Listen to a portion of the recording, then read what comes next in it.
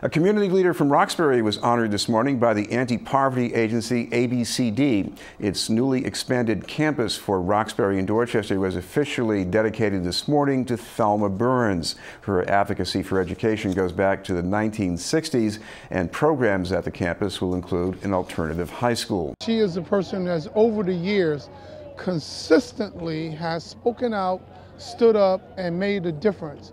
And she's really what I call the quintessential role model for advocacy and public policy, board governance, leadership, example, humility.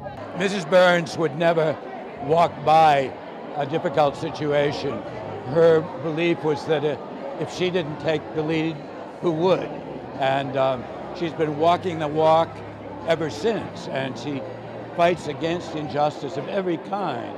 Her life is symbolic of the active volunteerism, working with children, people, making sure they get their opportunities. So we are going to honor her today, but she honors us by what she does.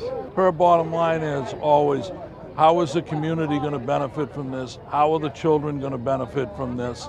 And so she's coming from the right place. Her idea is to lead by example and to show people the right way to live and to give them a hand up, not a handout, a hand up. You only know what you want to know, and you get out there and follow your children and follow the schools and follow the community, you know what's going on. And it's a lot of work, and you have to be very patient and compassionate about it. More than 50 years ago, Jonathan Kozol was a teacher at a school in the same neighborhood. After reading a poem by Langston Hughes, he was fired for curriculum deviation. Among the parents who organized in protest was Thelma Burns.